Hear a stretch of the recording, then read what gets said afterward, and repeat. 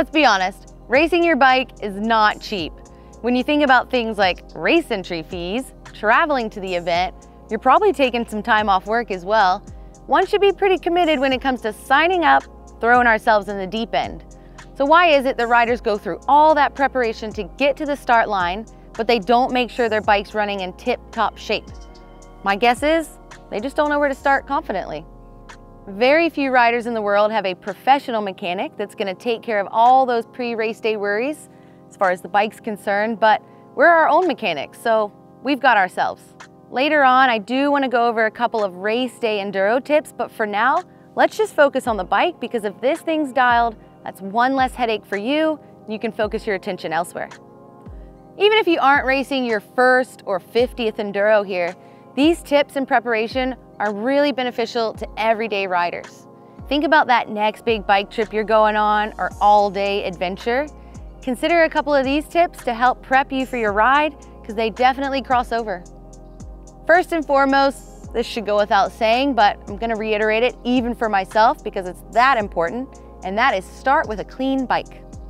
This is going to make the rest of the service go that much smoother, and possibly in the cleaning process, you might have noticed some parts that need a little extra attention. I like to start by cleaning the frame and the wheels. I just use some simple biodegradable soapy water. Works wonders for me, but make sure to dry it after with a clean towel. When you're going deep on cleaning that drivetrain, I like to use a little degreaser agent. It's going to help break it down, get the cassette looking nice and fresh and shifting like a dream. After that, I like to finish with a fresh layer of chain lube to really seal the deal, but don't forget to wipe off the excess when you're done. Bike is clean and polished.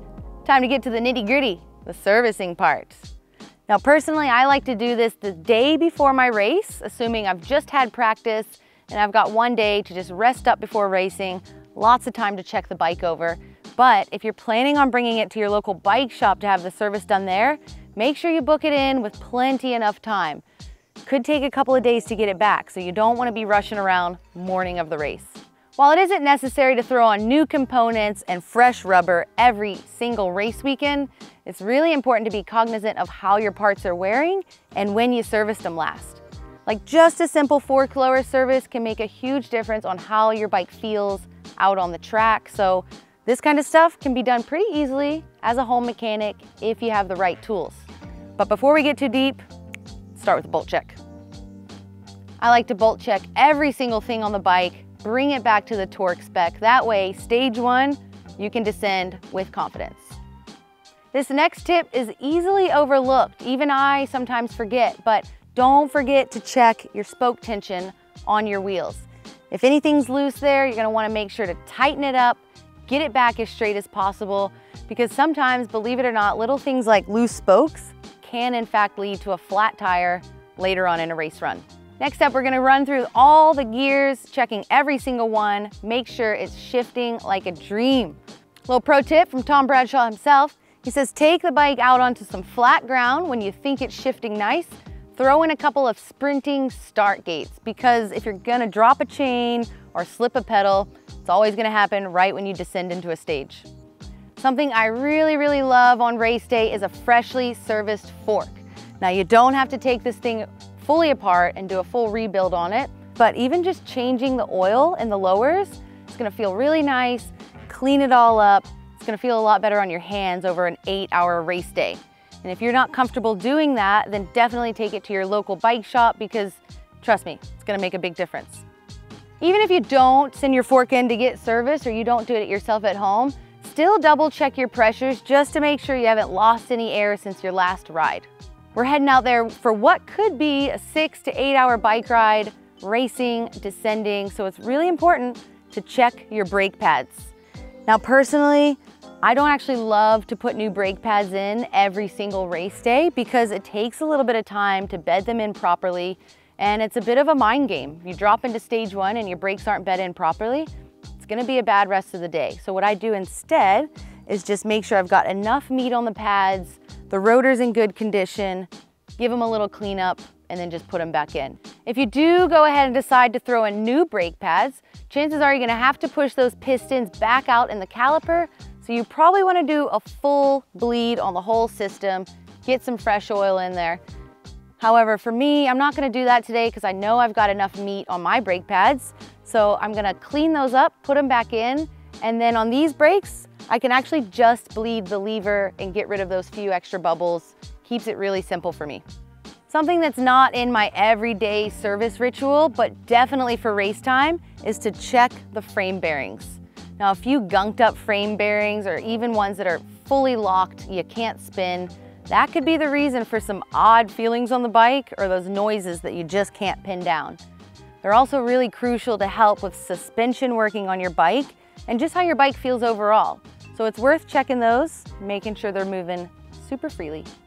Now, when it comes to tires, really fresh, good grip is gonna make a big difference. It gives me a ton of confidence going fast and cornering with speed.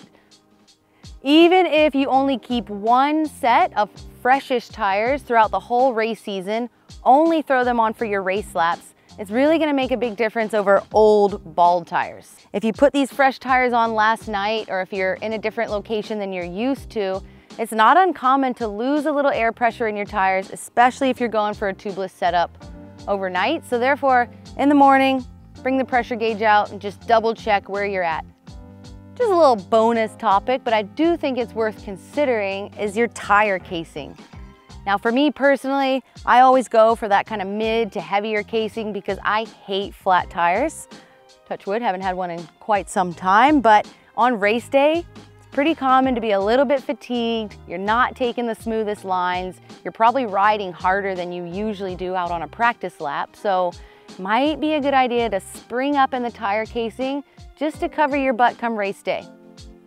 Do bear in mind though, if you're used to running really thin, more cross-country type tires and you slap on a big downhill one, you're gonna notice the difference. It's gonna be a little bit heavier feeling, a little bit slower rolling. So maybe practice this a couple days before your race so you're not totally thrown off. Final little hits, we are almost ready to line up and go racing, but first, I like to put everything on my bike that I'm gonna need for the race day the night before. So that way I'm not running around in the morning looking for zip ties for my number plate, side cutters to cut the zip ties. And as for what I carry on my bike, well, I've got the usual suspects. I like to obviously carry a pump and a tube if there's any issues out on course. On my pump, I actually have a little bit of spare tape and zip ties should I have any mechanical or need to help a friend. I've got my multi-tool so I can tighten up anything as needed on the course. Also in the EDC tool, I pack my tire plugs.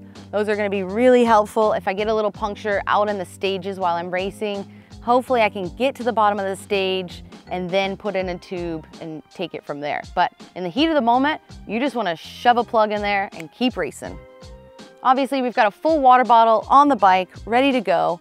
But one little thing I do carry with me on race day that I pretty much never ride with otherwise is a CO2 cartridge. Because if you do get a flat mid-stage and you need to pump it up and keep going, it's gonna save you so much time versus the hand pump. Have a little CO2 cartridge ready to go. And finally, are you really enduroing without some enduro fruit on your bike? I mean, I'm not partial to bananas myself. They get a bit yucky and brown after that first climb, but a nice orange at the top of stage one, a little hydration, it's good stuff. Make sure to spend some quality time with your race rig here before the race day comes, and hopefully it's gonna treat you nice out there. Thanks for watching and hearing about my pre-race bike check. Soon enough, we're gonna share some information on getting to the start line and making the most out of your first enduro race, or your second, or your 30th. And heck, even if you're not racing and you're just going out for a big adventure ride, all these tips are gonna make sure you have some fun out there and everything goes smoothly. Let me know what I missed in your list of rituals for race day, because I'm sure there's something I can add to my own. And be sure to subscribe to the channel because you don't want to miss any enduro race action.